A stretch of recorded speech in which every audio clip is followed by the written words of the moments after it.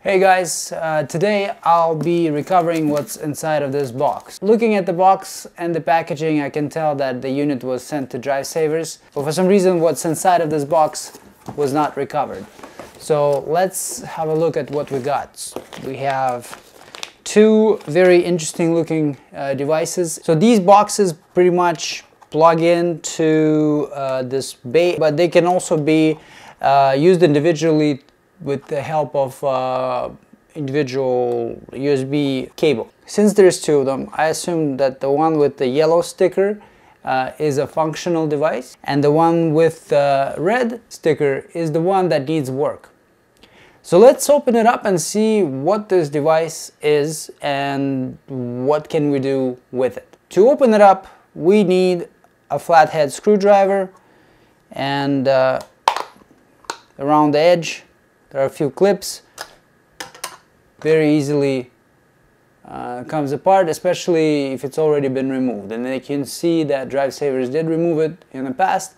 What do we have inside? Inside it's a Silicon Motion 2246 XT controller, which is used for a lot of solid state devices these days, that runs off of 4 NAND chips. Over here we got a bunch of through holes right here.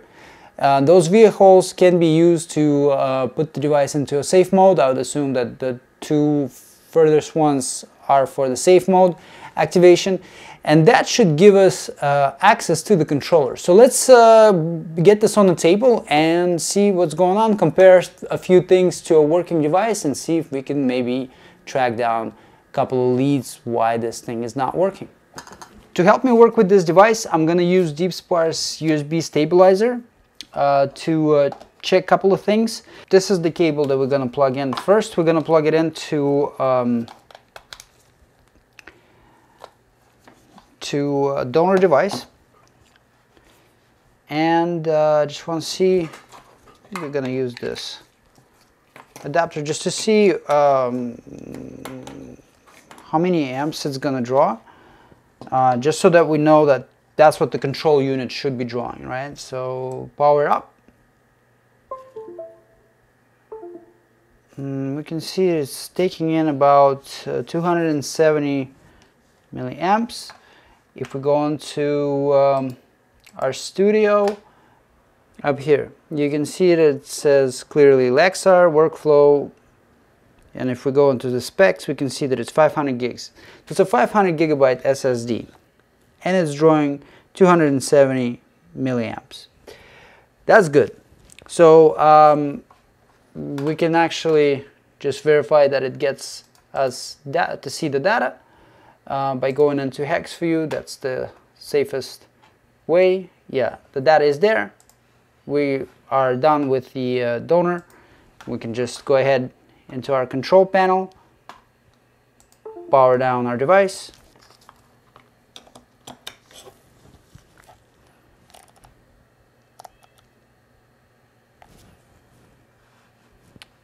Let's go ahead and power it up. Now we can see that it's drawing only 110 instead of 270. And if we go into the log, it doesn't show that the device is mounted. We see that the workflow device is no longer active, because it seems like there's something on the board that is not working. I'm gonna check and compare what output we are getting for the power related modules here, and see if we can actually trace it down to a specific component that may be creating this issue. Also, something tells me that the controller itself might be a little bit of a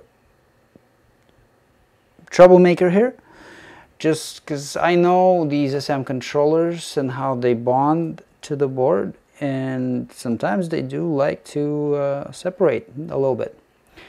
That can be checked out underneath the microscope, and once we get it underneath the microscope, we'll be able to trace it a bit more and see what's going on. So a couple of things I wanted to check right away. And the number one thing is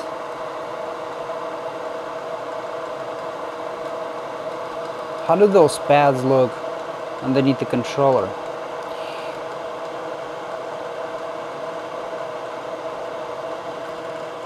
Because before going into redoing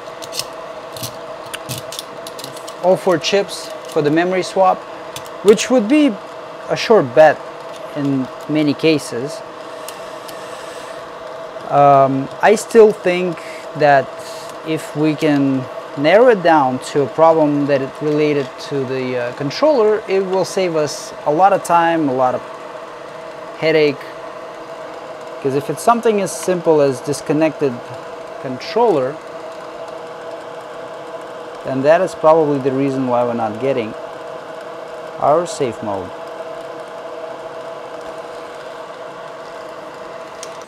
Set it from far, let it warm up the board, warm up the area. You can see that flux is starting to get more liquidy. But this is a small component.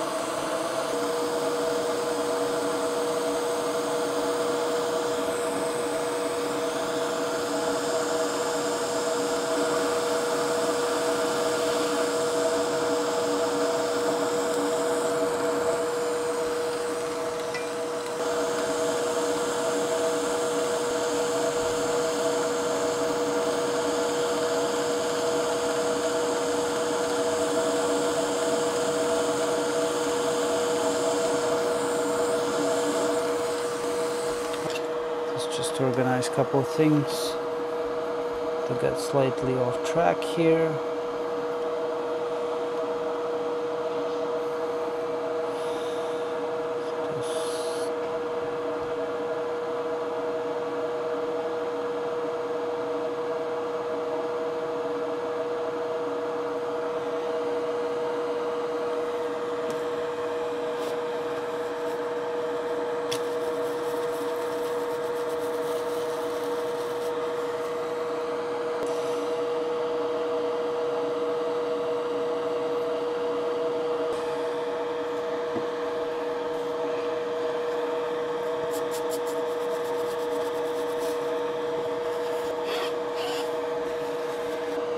You see these dots here? They're so dull that they almost look like when removing this component we broke them off. You see they have no shine to them whatsoever.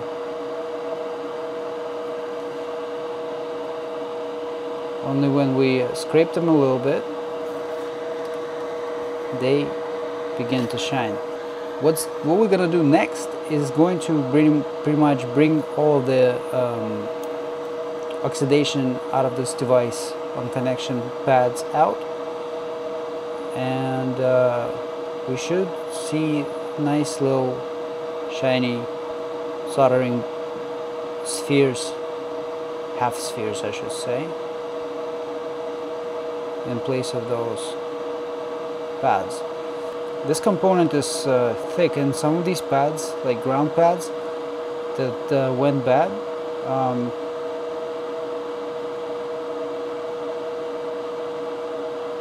sometimes do need quite a bit of work to clean them up.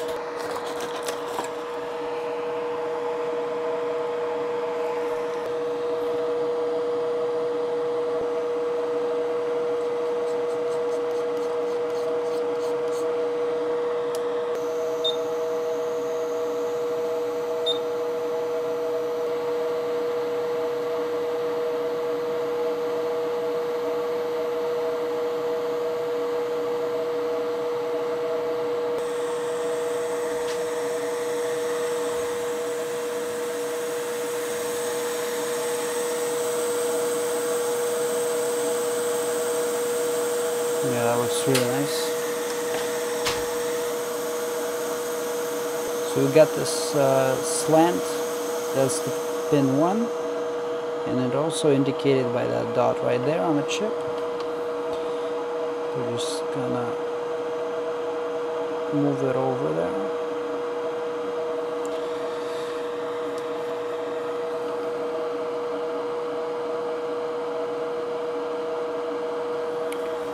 Now at 350 and 40 air, I'm gonna gently cook its way in.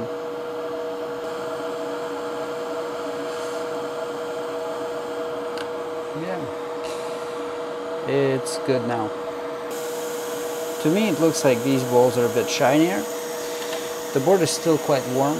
Components are really hot still. I'm gonna let it cool for like a minute.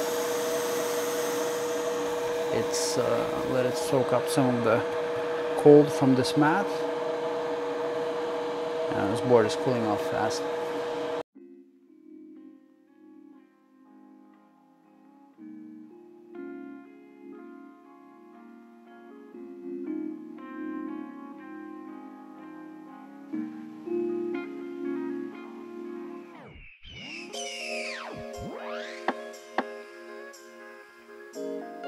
My micro SD ran out of space, and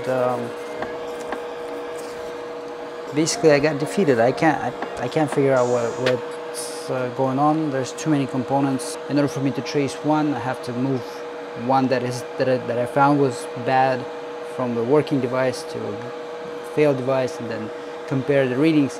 There's too much going back and forth. I said it's late, let's cut it short. Rebolting the chips now. And once that's done, I'm gonna go and remount them to the donor PCB.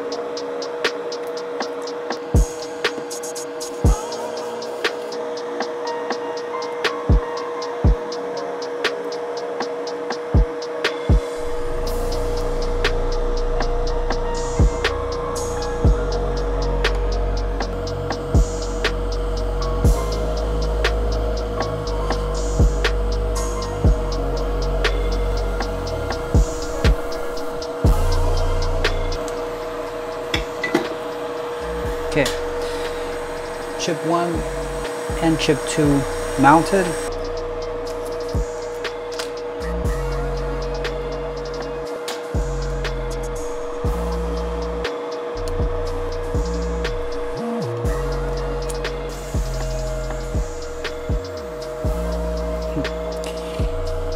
Alright, let's try this.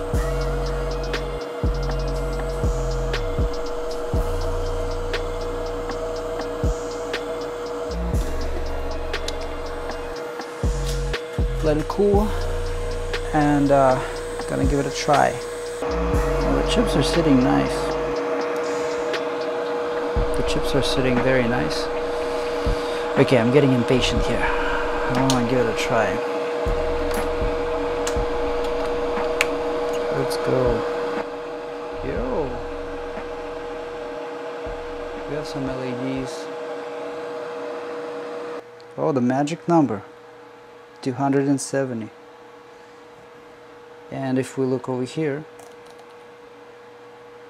my dear friends, we got ourselves a workflow Lexar partition. Wait for it. exFAT. Wait for it.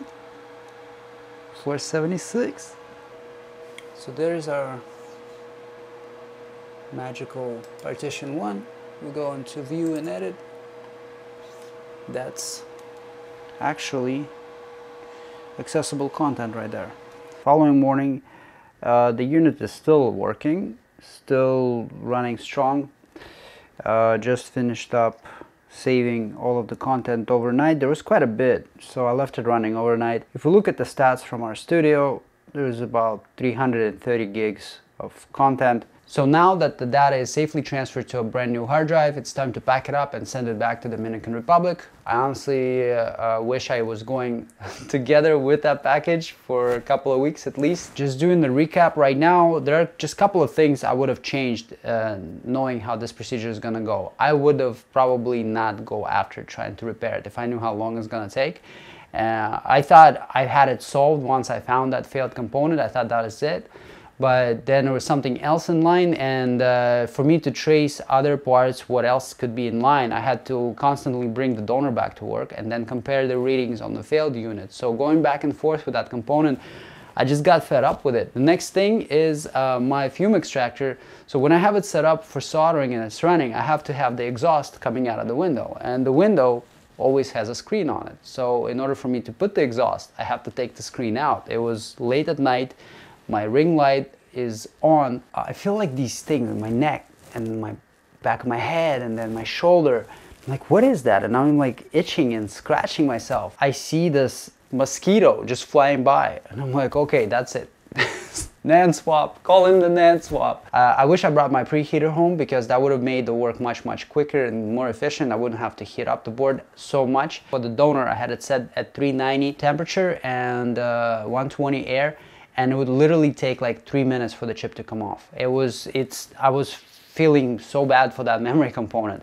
And as soon as I bumped it up to 420, the chip came out maybe in like 40 seconds. It didn't have any negative effect on the outcome. The data is all flawless. It's running well. As always, guys, thank you very much for tuning in. This was fun. I hope you learned something new and interesting. And if you did, definitely smash that like button. Subscribe to the channel if you're new here. Don't forget about the notification button that looks like a bell. It will let you know when the next video drops.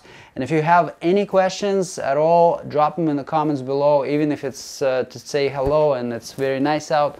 I'll be glad to hear that. Thank you guys. I'll see you in the next episode.